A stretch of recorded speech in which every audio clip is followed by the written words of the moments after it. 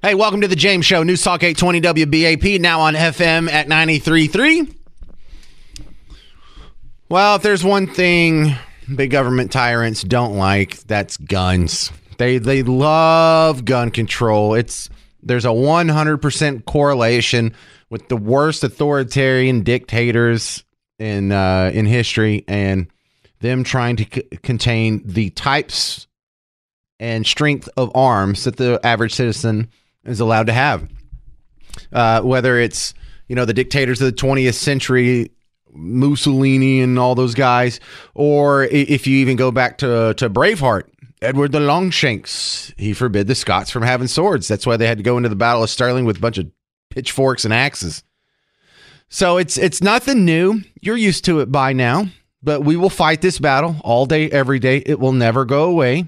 There will always be tyrants who want to disarm you, and you will always have to. The price of freedom is eternal vigilance. You are always going to have to fight this battle. Well, Biden has an attempt to outlaw ghost guns. Are you familiar with this term, ghost guns? I feel like a lot of the pro-gun crowd, at least politically speaking, doesn't fall in the category of what I would call gun nuts. So I'm not going to assume you know this, but the Justice Department came up with this number. They said they've seized more than 19,000 ghost guns at crime scenes just in 2021 alone, and that this is a growing problem. They say it's grown tenfold in just the last 5 years. Well, the way they say it, it makes it sound like ghost guns, some of which are homemade guns, are becoming a big problem, and they're being used in crime widely.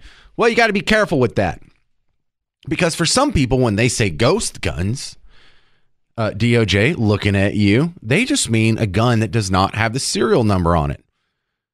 Now, a lot of people, you're not going to believe this, will take a gun with a serial number and they'll grind it off. Oh no, so it's still commercially made, but it just doesn't have the serial number. So when you mix the information, when you mix the statistics on what constitutes a ghost gun, they act like they're going after these guys who are making homemade guns with the statistic that implies that these guns are being used widely in crime. However, the statistic has just an initial flaw that you don't know if they mean homemade guns or the ones that have the serial number scratched off. But you can probably imagine which one is more likely. So what happened there is the same thing that happened, what was that, like a week, maybe 2 weeks ago, where Biden announced that he's closing the gun show loophole. There wasn't a bill that was proposed, and it went into a congressional committee, and the committee members debated it, added amendments, voted on it, got out of committee, then was presented to the full House, and the full House voted on it, and then it got sent to the Senate. They had to go through their committees, they had to vote on it, and then the two different bills had to go to a reconciliation committee and actually come up with another bill that would be reapproved by the House and Senate and then get signed by the president and then become law. No, we just skipped all that. Biden spoke it into existence. He dictated it into law without going through the proper legal channels, and now these are the rules that can send you to prison. Okay, so right there, there's some constitutional questions that we're all going to have with it. But besides that, even if he did go through with this, this is just another dubious attempt to find some way to restrict gun rights. Now, I remember the Second Amendment having this little shall not be infringed part on the end of it, and this is definitely infringement. But let's actually look at it pragmatically. Because like the gun show loophole, it's attacking a problem that doesn't exist. Okay, because they'll say ghost guns, the use of them has increased tenfold over the last 5 years. And we found 19,000 of these ghost guns. Okay, well, delineate for me. How many of these ghost guns were actually commercially, professionally, whatever you want to call it, made and just had the serial number scratched off versus how many of these were some dude who ordered a lower third or a receiver online and then puts the parts together home, and he's, got the drill press in his garage, and it's a homemade sort of hobbyist gun scenario. Also, I would like to see how many of these are 3D printed guns. Because again, your suspicions are probably correct. Your instincts are probably correct in this. The guys making ghost guns in their garage, the Venn diagram of that population does not overlap very much with the population, the Venn diagram of the guys that are spraying bullets at the block party in Oak Cliff that shot 9 people last weekend in our own backyard. The ghost gun folks overlap more heavily with the gun owners who stop crimes. You know, the gun nut people, the people that have a drill press in their garage, the people that actually know what a drill press is and why it would be useful in making a gun. These are the type of people who holster a gun and carry it into church. So when there's a mass shooting, you get stopped, like the one at Joel Osteen's church a couple months ago, or the guys who stopped the church shooting that was up here in our neighborhood just a few years ago. The gun nut crowd, these people serve a purpose. It's like the people, my friends that are animal nuts. And if you're an animal nut, I don't say that as a pejorative. I have two friends, and their hobby is rescuing dogs. They will go to the worst neighborhoods in town, and if they see a dog that's emaciated and on a short chain in a yard, they will go rescue like these evil, emaciated pit bulls and nurse them back to health. Look, their passion for animals far exceeds yours and mine, but they serve a wonderful purpose. Gun nuts serve a similar purpose, because if we want to be safe, all we have to do is let the gun nuts do their thing. It's probably only about 10, maybe 15% of us that are what I would consider true gun nuts, but we all don't have to be armed. Like when I say we should allow teachers to carry at school, a common criticism I get is like, well, teachers already have to deal with so much. They have to deal with grading papers, and they have to deal with making lessons, and they have to deal with discipline issues, and they have to deal with parents. Now they have to deal with carrying a gun. No. If you don't want to, don't. But there are some teachers who love it. That's their jam. They're gun nuts. They live for this. Let them do it. And I guarantee you, the fact that the mass shooter will have to worry about some of these teachers having guns will make this not a soft target. And if you see in manifesto after manifesto, they specifically choose gun-free zones, whether it's a school or a movie theater, that there's a pattern that not only you notice out of a coincidence, but they write about in their own manifestos. They don't tell you that part because it doesn't fit the narrative, but believe me, it's there. There's books about it. There's examples that you can go find. But when they talk about the going after ghost guns, they're intentionally conflating the criminals who aren't supposed to have guns anyway, who get a gun and scrape the serial number off so it can't be traced around, and it's less likely to lead investigators back to them, with the best among us who are pursuing their gun rights for the purposes of good, not evil. And you're not going to stop the criminals. The guys who are not stopped by laws against robbing and shooting and carjacking and brandishing and assault and battery and attempted murder, they're not going to be stopped by your ghost gun executive order. It's not like, hey, we need to go shoot up this block party. I don't know, man. Joe Biden said the serial number's not on that gun, so it's illegal. That's a conversation that has never happened once in American history, yet these attempts and this ideology persist. Why? Man, I don't know. I don't have an answer for everything. 800-288-WBAP, 800-288-9227. If you want to call in and you got some opinion on guns, I know some of you do. I'd love to hear from some of you gun nuts. If you make ghost guns, if you make 3D printed guns and you have some insight you would like to share, all right, share it with the James Show. 800-288-9227. This is the James Show. I'm James Parker on News Talk 820 WBAP, now on FM at 93.3. Hey there. Welcome back to the James Show. News Talk 820 WBAP, now on FM at 93.3. Supreme Court's going to hear a case on Biden's attempt to outlaw ghost guns, which would, it would really help America, because if we got rid of all homemade ghost guns, I bet you crime would fall by at least 0.5%. What's your thoughts on this? 800-288-9227, 800-288-WBAP. To the phones we go. Paul in Kerrville, you're first up on the James Show. What do you think about this? Yes, sir, on that 19,000. So down in Houston, in the communities down there, they limit people on how many 3D printed guns they can turn in on the buyback program. Okay. Because they found out it costs about $40 to make one. And a guy would walk up and drop $200 or $300 on them to resell back to them for $200. Oh, so, yeah. You know what? This guy is legendary in gun circles. This is the man who does the thing that we joke about. Well, if you're going to give me $200 for a gun, then I'll 3D print one for like $60 and I'll go make money. And so this guy single-handedly broke the gun buyback program of Harris County.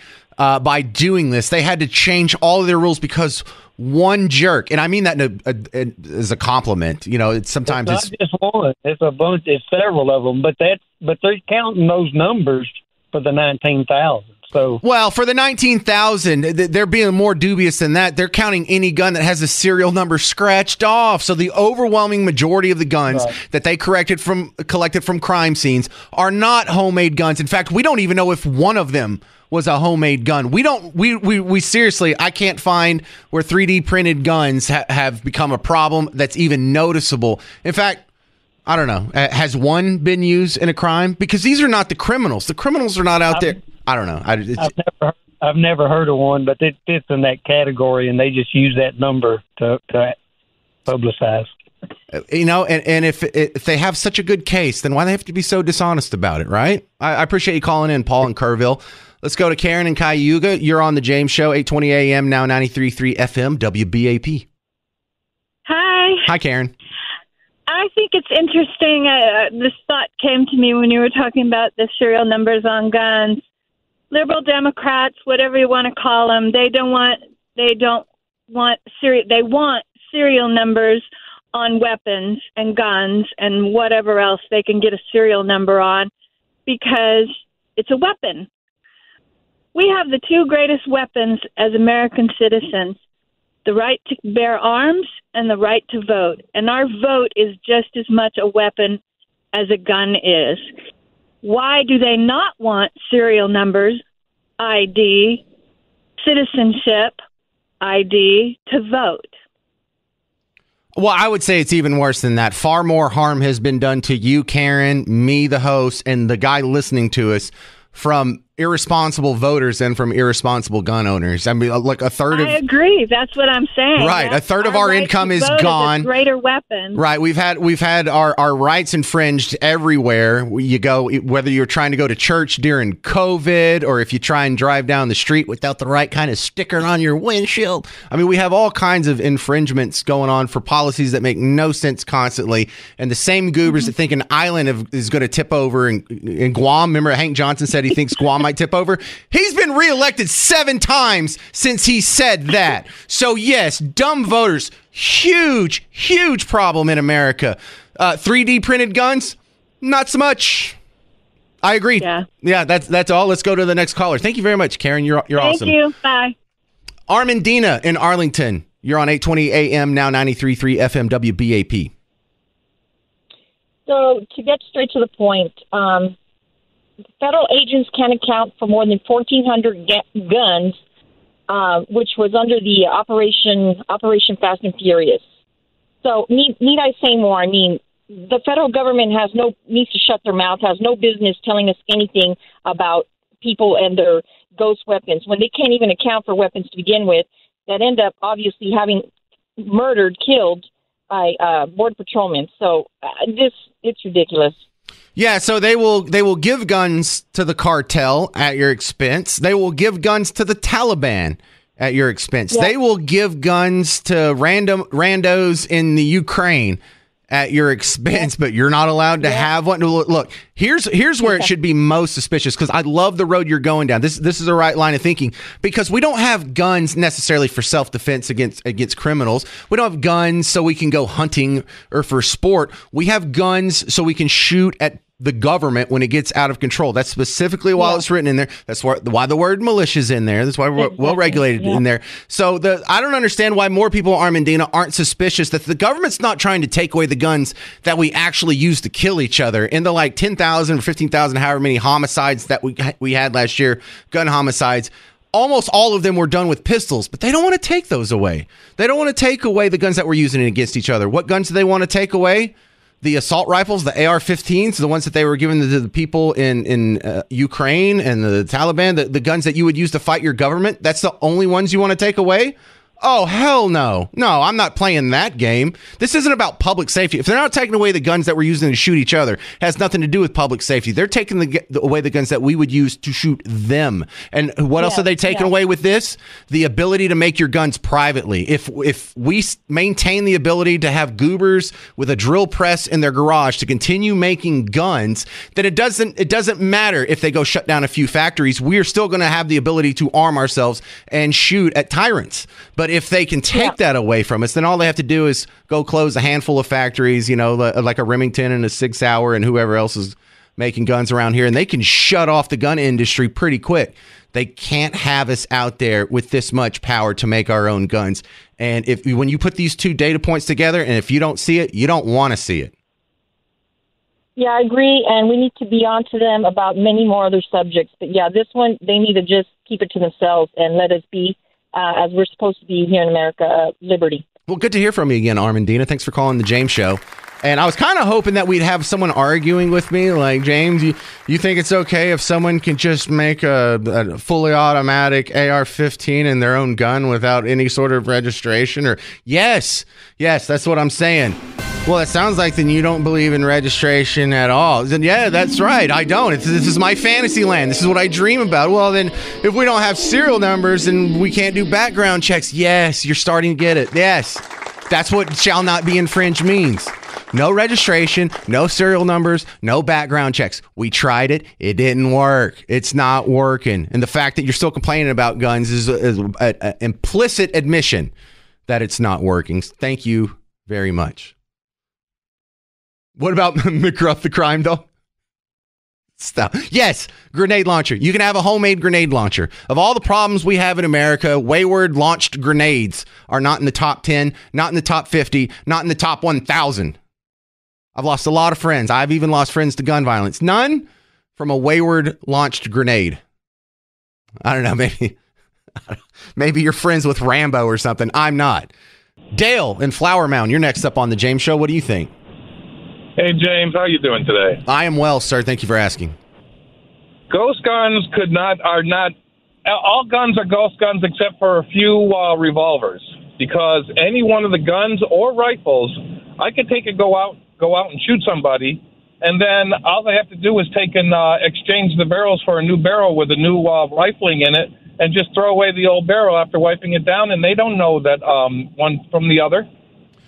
Well, that's not going to help. You can also make it a ghost gun just by scraping off the serial number. But if you're going to maintain possession of the gun, it doesn't matter if you change the serial number or not. It matters when it gets in possession of the cops and they're trying to track down who did the shooting. But your point stands. I'm not saying the serial number gets changed. I'm saying you just change the barrel with the rifling and you just throw the barrel away and put a new barrel in. Almost every pistol, especially 9mm and such, it's only a 3-inch barrel that costs like about $25 to $40, depending on the type of which gun you have, and then you got a brand new gun. Well, the serial number would still be on the receiver, right? The lower third. Right, but without the rifling, you can't take and prove which gun did the shooting. Oh, right, because you're talking about the fingerprint that the rifling leaves on the projectile. I see what you're saying. I'm sorry, I'm a little slow on the uptake. I'm not a gun nut. I can talk about this more fluently than a lot of people just from hosting talk radio shows. And I did grow up in the country around guns, but I am not these people that know all the parts and have built the gun from bear claws and sticks and whatever like some of my friends have. Because I have friends. But I've been hunting since I was 5 years old. So even though I lived in Massachusetts when I was born and everything, I left there as soon as I could, but because their laws, they've completely destroyed the IR laws. Oh, dude!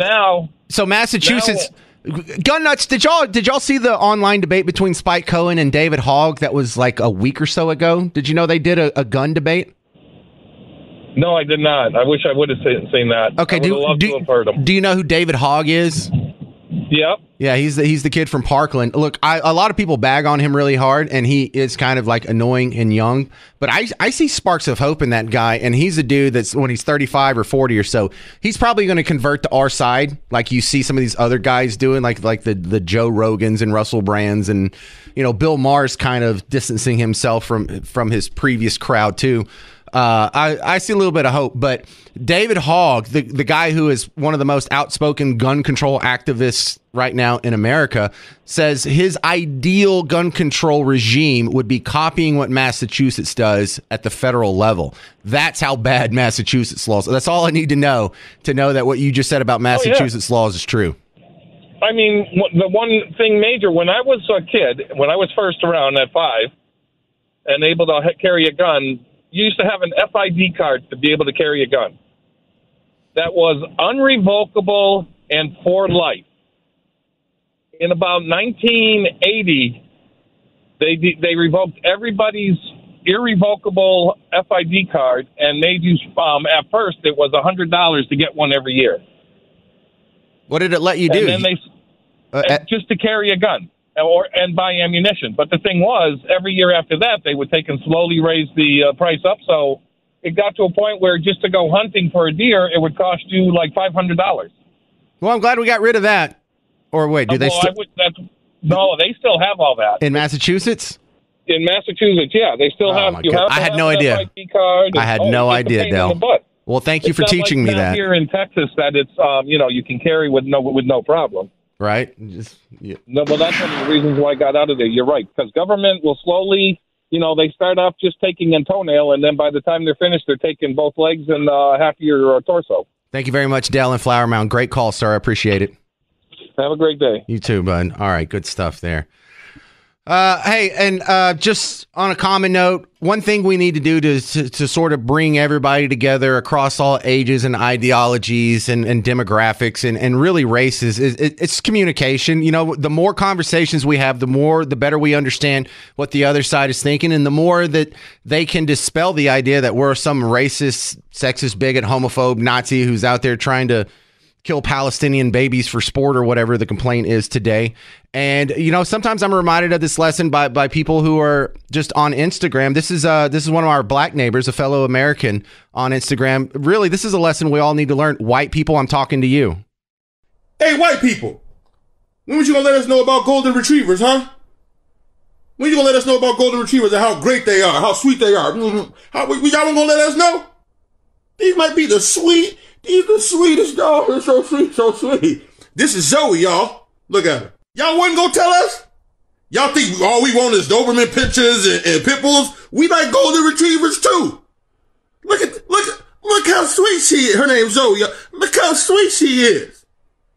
Y'all wanna go tell us? I mean, you guys, look at this. I wish the lighting was better, but look at this. Look at Zoe, y'all. Look how she's standing. Just a mutt. Just a beautiful mutt. Oh. Hey, y'all need to start sharing more, man. What else y'all hold? This ain't just food. What else? There's a lot of stuff y'all been holding on to and y'all not trying to share. Oh, no. He's absolutely right. We didn't tell him about golden retrievers, and black people, that's our fault.